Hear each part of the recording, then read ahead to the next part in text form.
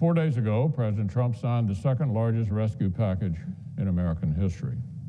The largest one was the CARES Act back in March. Due to this pandemic and our massive response, we now have a national debt far larger than our entire economy for the first time since World War II. But we knew our people needed more help, so Congress just passed another nearly $900 billion in emergency relief targeted to those who need it most. A second round of payroll support to save small business jobs, more unemployment aid, vaccine distribution money, funding for safe schools, and much more. In addition to historic amounts of targeted help at the request of President Trump and his team, the package also included another round of direct checks to households. Whether or not each household needs the help, whether or not their finances have changed dramatically this past year. Yesterday, Secretary Mnuchin announced households should begin receiving these payments as early as today and this week.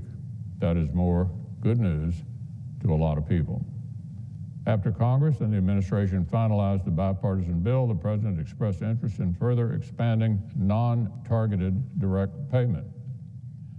So to ensure the President was comfortable signing the bill into law, the Senate committed to beginning one process that would combine three of the President's priorities: larger direct checks, a repeal of Section 230 of the Communications Decency Act, and further efforts to review the integrity of our democracy.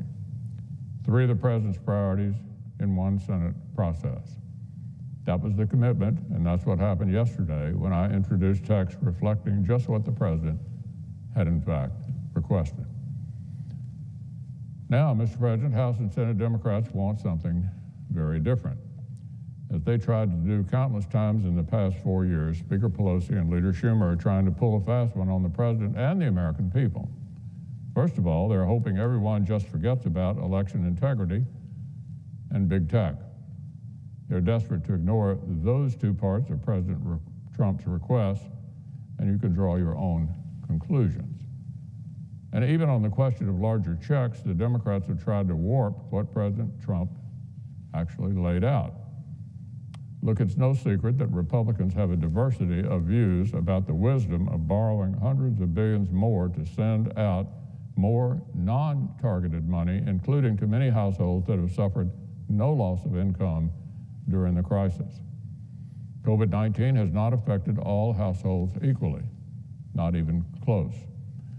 It's hardly clear that the federal government's top priority should be sending thousands of dollars to, for example, a childless couple making well into six figures who've been comfortably teleworking all year. Our duty is to get help to the people who actually need help, like we did to a historic degree just 4 days ago. But above and beyond that discussion, the Democratic leaders have broken from what President Trump proposed. They quietly changed this proposal in an attempt to let wealthy households suck up even more money. Speaker Pelosi structured her bill so that a family of four would have to earn more than $300,000 in order not to qualify for more cash. A family of three could pull in $250,000 per year, $250,000, and still qualify for some money. And Democratic leaders want to call this scheme, quote, survival checks.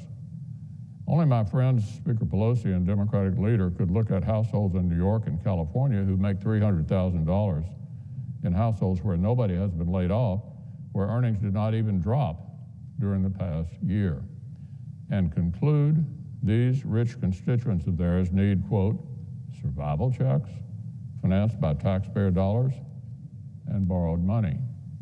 Everyone sees the game here. These are the same Democrats who proudly blocked the entire aid package for months because they tried to hold out for special tax cuts for rich people in blue states. Now they say it's a matter of survival to send another boatload of cash to people making $300,000 regardless of whether they've experienced any disruption at all this past year. Even the liberal Washington Post today is laughing at the political left for demanding more huge giveaways with no relationship to actual need. Here's what the Washington Post wrote. Especially wrong-headed is the progressive left, spearheaded by Senator Bernie Sanders, who depicts the $2,000 as aid to desperate Americans despite huge amounts destined for perfectly comfortable families. That's from the editors of the Washington Post. The Wall Street Journal, usually their opposite number, actually agrees. These non-targeted checks are unnecessary, and struggling households can access targeted support like expanded jobless benefits, food stamps, child care subsidies, and much more. The liberal economist Larry Summers, President Clinton's Treasury Secretary and President Obama's NEC director, says, quote, "There's no good economic argument for universal $2,000 checks at this moment." He points out the CARES Act and the brand new law will already have boosted overall household income relative to the economy back to its pre-pandemic levels, if not higher.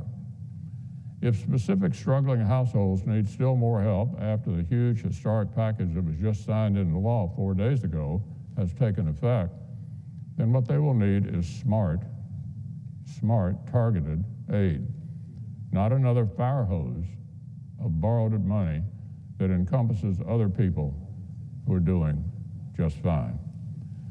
So in my view, colleagues like Senator Cornyn and Senator Toomey have pointed this out persuasively.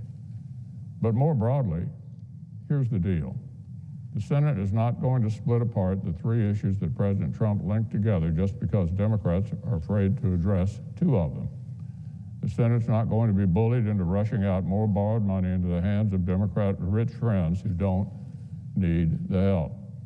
We just approved almost $1 trillion in aid a few days ago. It struck a balance between broad support for all kinds of households and a lot more targeted relief for those who need help the most. We're going to stay smart, we're going to stay focused, and we're going to continue delivering on the needs for our nation. Now, Mr. President, I move to proceed to calendar number 480S3985.